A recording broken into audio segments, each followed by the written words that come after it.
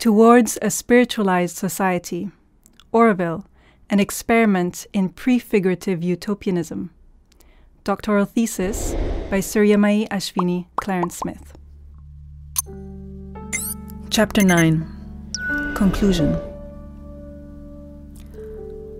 So what's the point of utopia?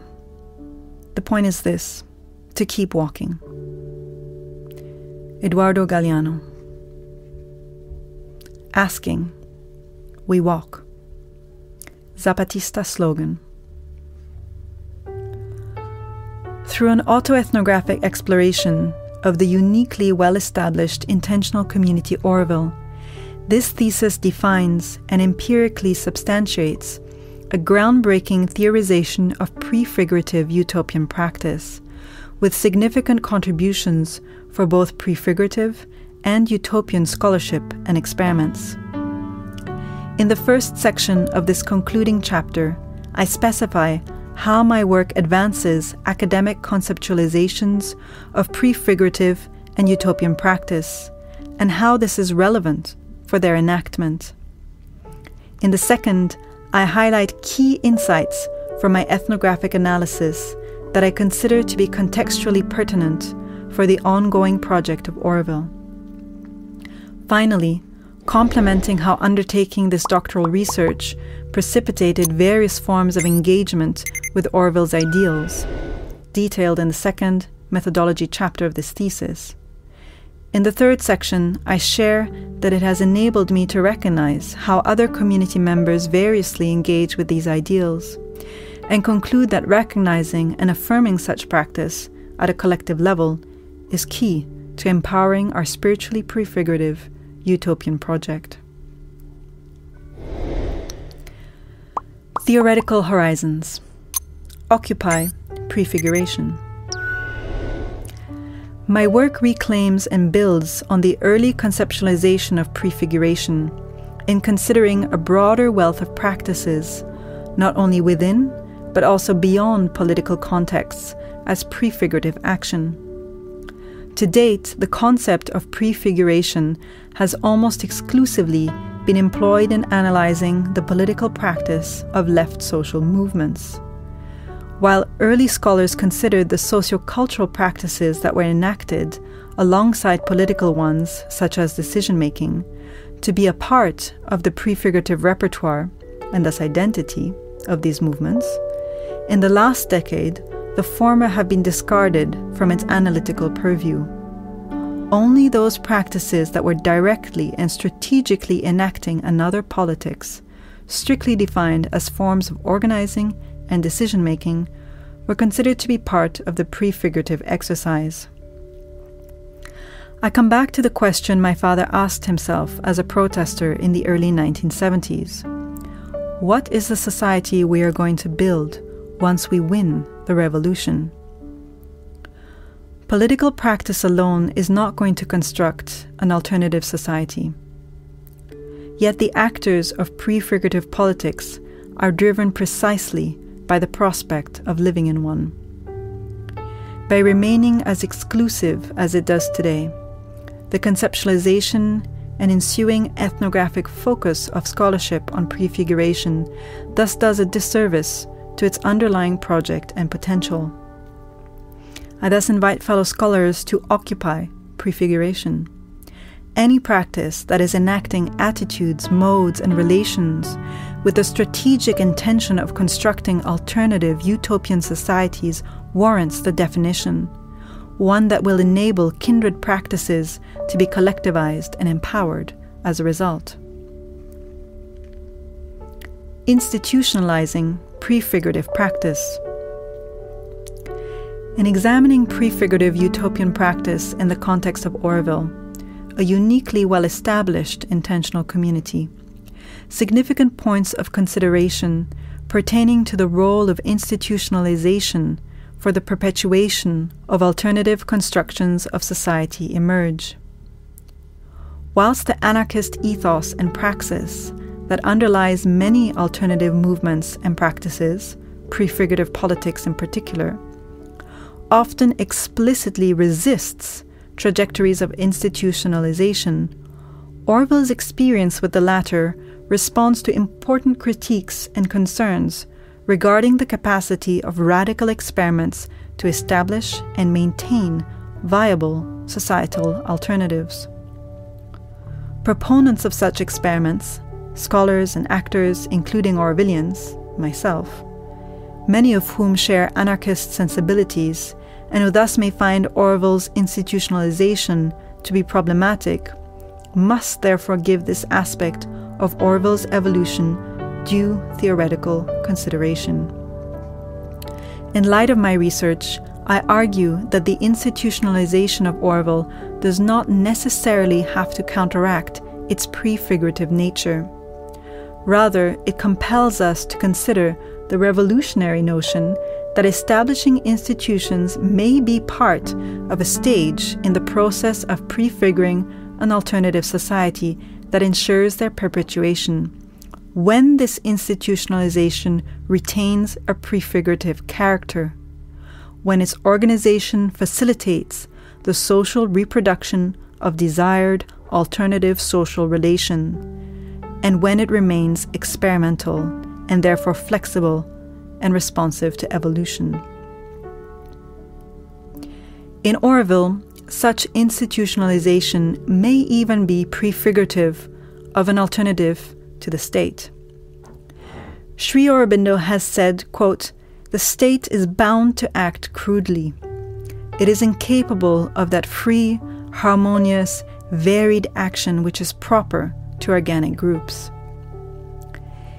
In prefiguring the state, while Davina Cooper recognizes that, quote, "For many scholars, radical change cannot emerge from or within the state, but only from outside, and it is the presence or potential for an outside which is key," she argues that there is room, alongside left state critiques, for a, quote, "prefigurative conceptualization of the state that, quote, reimagines what statehood could mean, rejects a sharp distinction between states and other political governance formations."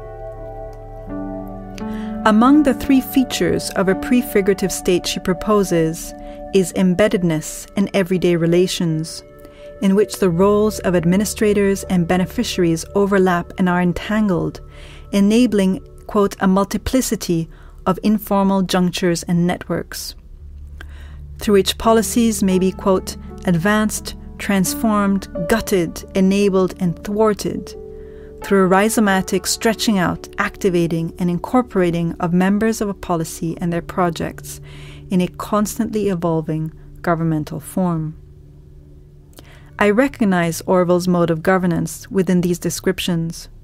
My ethnographic research reveals that policies are proposed, criticized, protested, ignored, reworked, and amended by overlapping groupings of community members virtually continuously.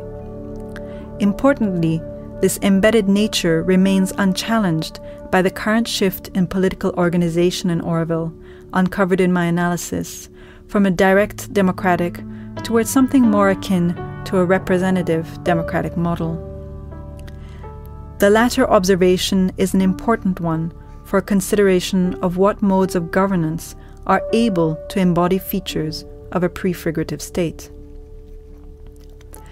My theorization of the subjectively objective nature of Auroville's current administrative praxis also contributes to Cooper's important exploratory conceptualization of a prefigurative state. Policies abound in the community's collective organization at present, pointing to a Weberian process of bureaucratization, the trappings of which Auroville is not immune to, notably its formulaic nature. This limits the free, various, and therefore arguably prefigurative praxis of governance described by Sri Aurobindo, whether in the context of a residents' assembly gathering, such as the selection process, or the decision-making of an administrative group. Yet, in the subjectively objective articulation of this bureaucratization enacted in Auroville, critical, flexible, and responsive to subjective perceptions, lays prefigurative potential for an alternative practice of, and or to, state administration. Prefiguring Utopianism, Spiritualizing Utopianism. In this thesis, I use the concept of prefiguration as an analytical lens through which the nature of Auroville's utopian praxis is analysed, assessing whether and how its practices attempt to strategically embody, and in so doing propel, an evolution towards the community's ideals. I found that the lens of prefiguration was particularly adapted to understanding utopian practice in the context of Auroville, because the latter articulates with a prefigurative conceptualization, and not a fixed vision, of the future, through experimental praxis.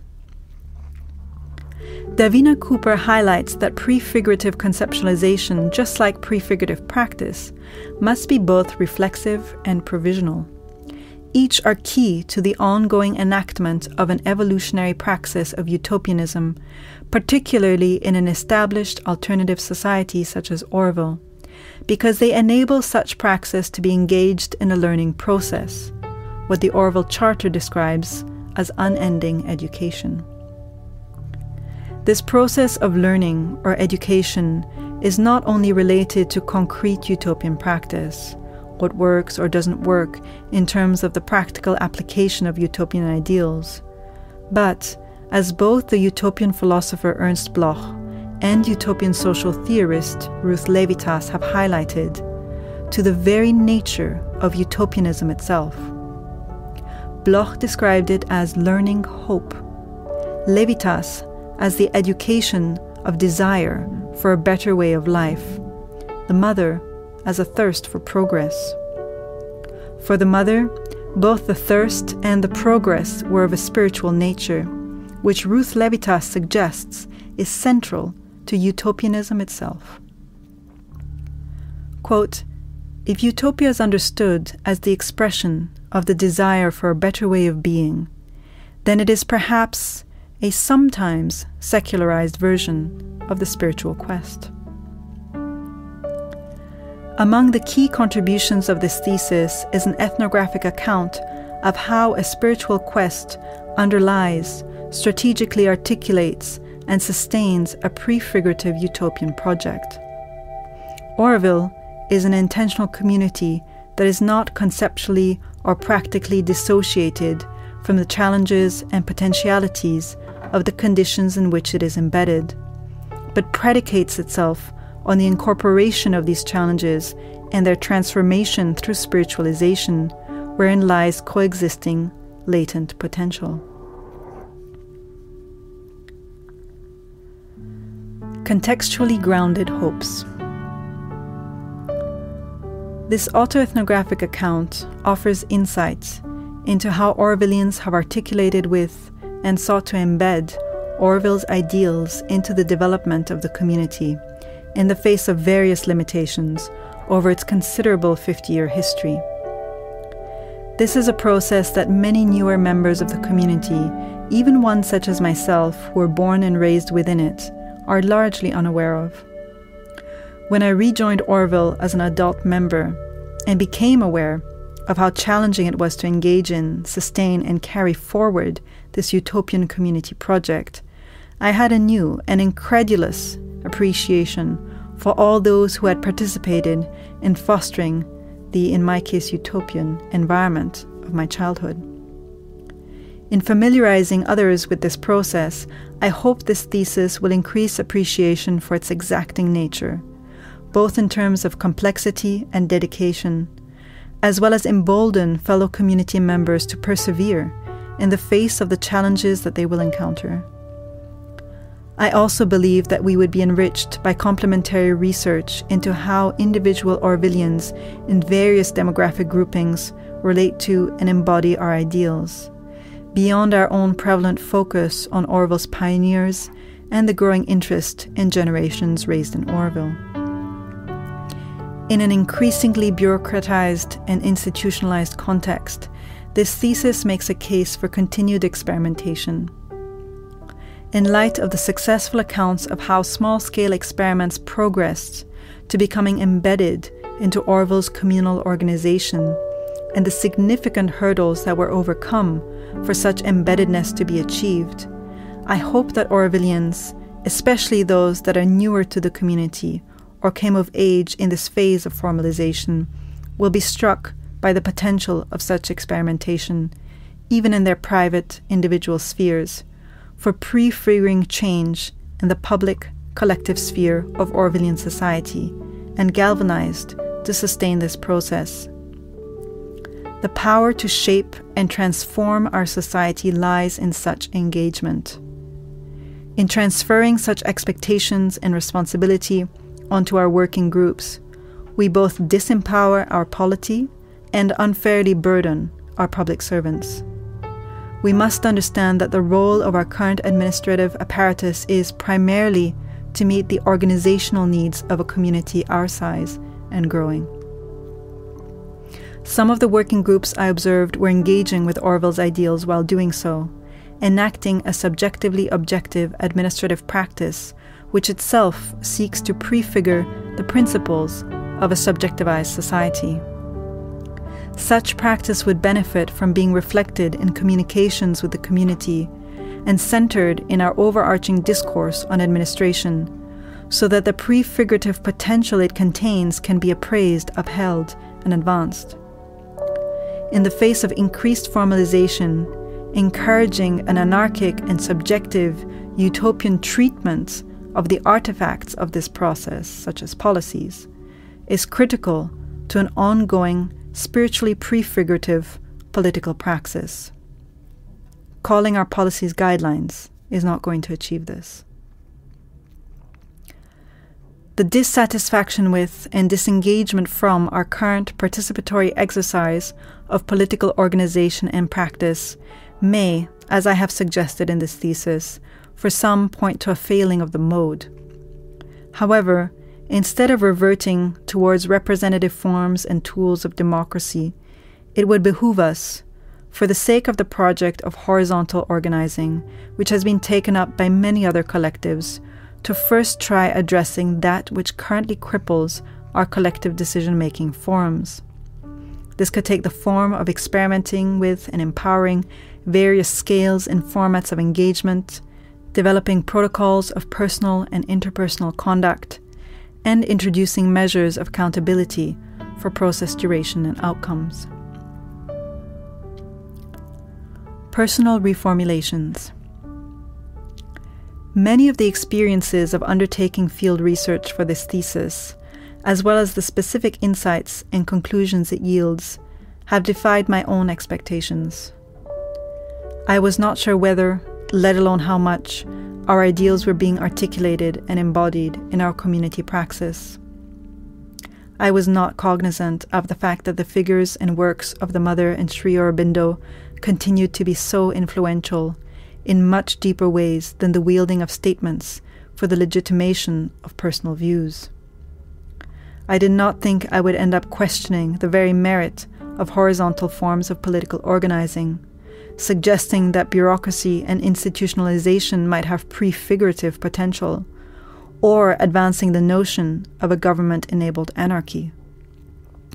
Being open to such stance-defying outcomes required its own form of subjective objectivity, a willingness to reformulate my own subjective, previously unquestioned preconceptions through a sincere and rigorous research process. The latter deepened existing relationships, understandings of, and engagement in areas of community life familiar to me, and exposed me to spheres and individuals in and with which I had little or no prior connection. This decentered and unsettled, sometimes uncomfortably, my personal understandings of what constituted articulating our ideals. As a researcher, I could not allow myself to be identified with these. While I experienced what I perceived to be various levels of disengagement from such a process, which was disappointing, and in some cases even felt like a betrayal of our collective commitment, I also gained a much more complex and multifaceted understanding of the multiplicity of ways in which we Aurovillians attempt to prefigure these ideals in our community. This reflexive and evolving process of reformulating my own perspectives and understandings by occupying Aurovillian others' has allowed me to identify such articulations where I failed to before, simply because they were so foreign to me. I am certain that many oversights remain, and I look forward to continuing to deepen my experience of and within Auroville in this regard. I am also certain that while it is important to be aware of and to address our shortcomings, recognizing and affirming the ways in which we do enact and embody Auroville's ideals is what will empower our individual and collective capacity to. Quote, "Take the psychic attitude, follow the straight sunlit path, with the divine openly or secretly upbearing you. If secretly, he will yet show himself in good time. Do not insist on the hard, hampered, roundabout, and difficult journey." Sri Aurobindo.